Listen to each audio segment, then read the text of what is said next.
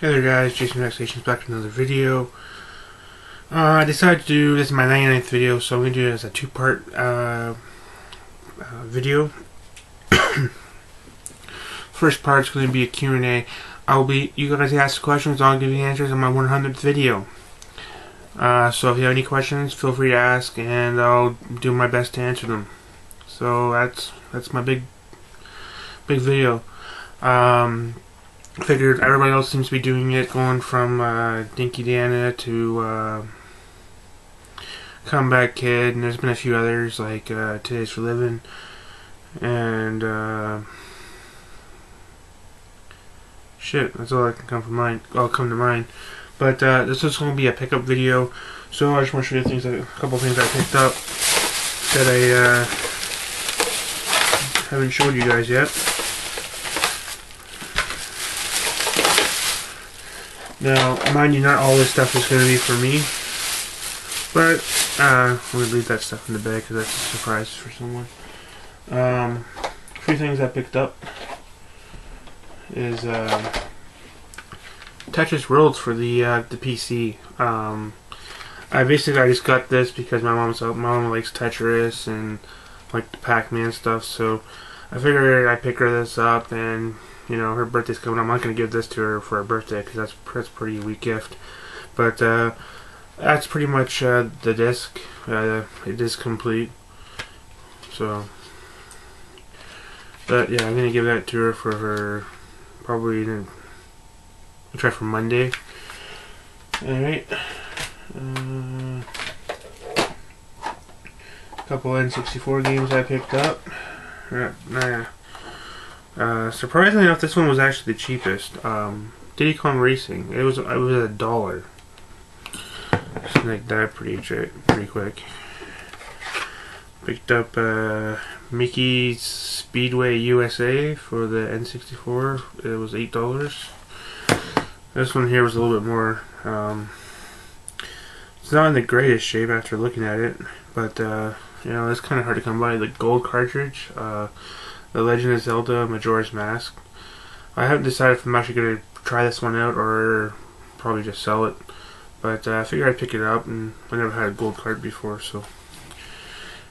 Okay, NES games. Now, first one I picked up, good old RC Pro-Am. If you have an NES, you have to have this game. This game was just a classic.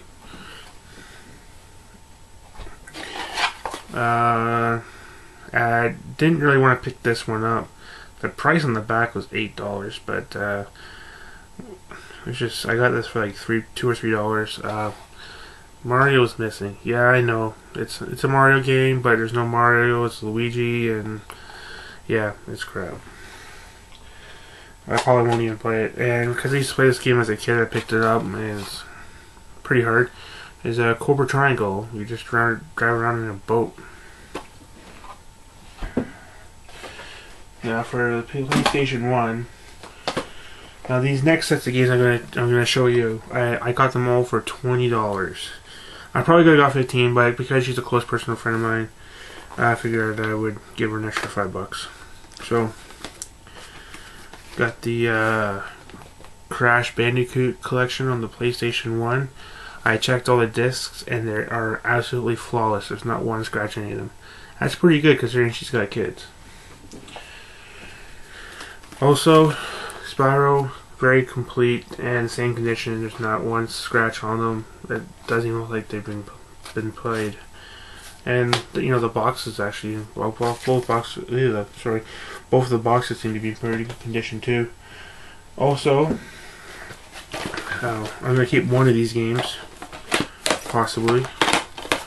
Crash Bandicoot: The Wrath of Cortex for PlayStation 2. Crash Twinsanity for the GameCube. Pac-Man Fever. And the one I'm keeping because the soundtrack's actually really good, and the game's actually pretty decent for an Atari game. It's a Test Drive. I got those ones for $20. Okay, there's still quite a little bit more to go through. Picked this up I had a copy of it, but I sold it because I needed some cash. So I picked this one up, and it was 19 bucks. And it comes complete. The disc has seen better days, but I can get that refinished, no problem. Now the price on this one was 20 bucks, but he gave it to me for 14. And I looked at the disc, and actually the disc looked pretty good, so I'm like, okay, well, I'll take it. And of course, when I get home, it doesn't work. But Call of Duty, we're at war. So I'm catching up on the Call of Duty games. This was 14 bucks. And it doesn't work. Also picked up a Game Boy Advance SP. You know, same charger that uses on this machine here works on the DS, not the DS Lite, but just the original DS. So yeah, so there it is. Here's scored. And the couple games that I have for it as of right now is Classic NEC Series, the Pac-Man. Don't ask me why I said the. And Mario vs. Donkey Kong. Pretty good game. And the final game I got was the I heard good things about it, so I went out and I picked it up, and I'm not disappointed whatsoever. That's a good old NHL 10. The hits are amazing. If you score, like after the whistle blows, you score on them, they'll come after you. Like the AI is just that brilliant, you know, because it counts as disrespect. So they come after you. They can hold up against the boards. They can trip you, and if you land on your knees, you can still shoot the puck. Pretty cool. The hits are awesome. You can guide the guy. And the punching just a little bit more realistic. Overall, great game. So that's what I got. That's what I got, guys. Again, make sure you guys ask me some questions. This is my 99th video. My next video, which will be my answer video to my questions that you guys give me, will be my 100th video. So that's it for me, guys. Again, sorry for the wait on the, but I don't know. It's just, you know, everybody has their own life before YouTube and after YouTube. So, anyways, talk to you there. Ask me questions. Thanks, guys. Take care.